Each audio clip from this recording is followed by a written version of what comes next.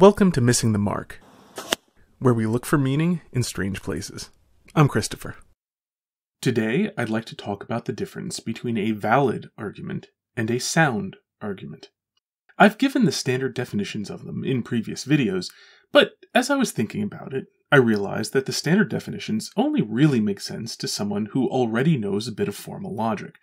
So I'm going to start with explaining the relevant bits of formal logic so that their definitions will make sense. Formal logic is primarily concerned with arguments.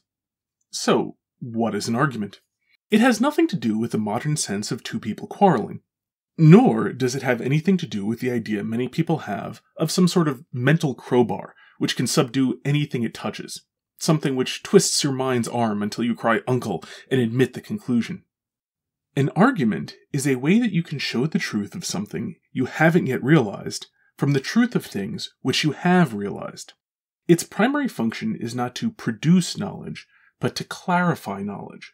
An argument is a thing which can teach you what it is you already know, but didn't know that you know. From this primary function, an argument also has the secondary function of showing you how to go about finding out whether something is true if it can't be ascertained directly. I'll talk more about this later.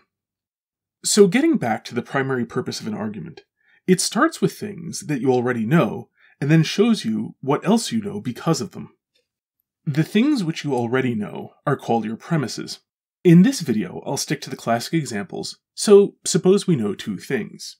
1. All men are mortal. 2. Socrates is a man. These two things are premises. But if we know them, we necessarily know something else, too. In particular, we know that Socrates is mortal. Or, in formal language, therefore, Socrates is mortal. This is called our conclusion.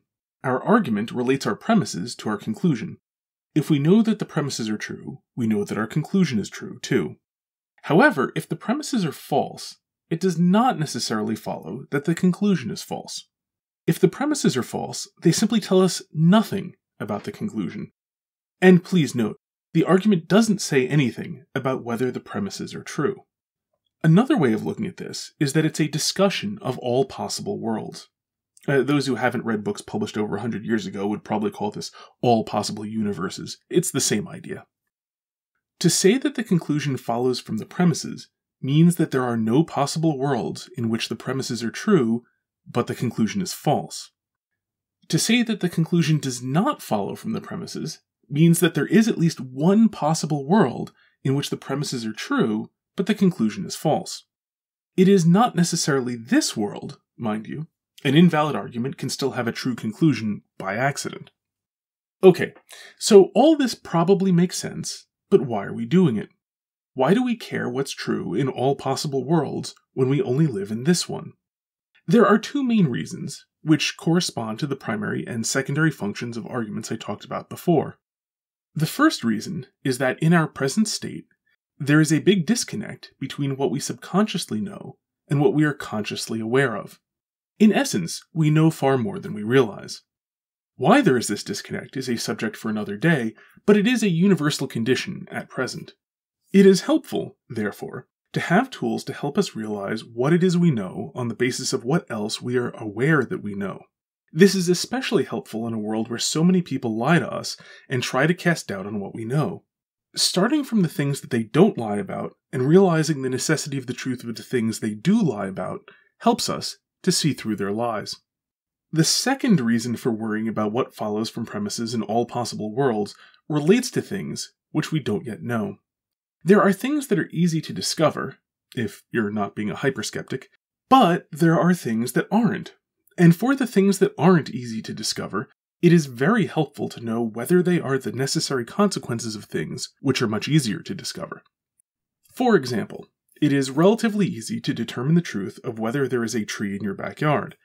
It is much harder to find out whether the Earth is a sphere. In a direct sense, that is, actually seeing the curvature in all directions, it is basically impossible to do if one is not an astronaut. However, there are many things which are not difficult to observe, which have, as a necessary consequence, that the Earth is a sphere. There are many such things. I'll use one which Aristotle pointed out almost 2,500 years ago. The Earth's shadow on the moon is round, therefore the Earth must be round, but that does not necessitate it is a sphere. If it is flat, then ships which sail directly away will disappear at once. If it is a sphere, then they will disappear from the bottom first, and then the top will disappear.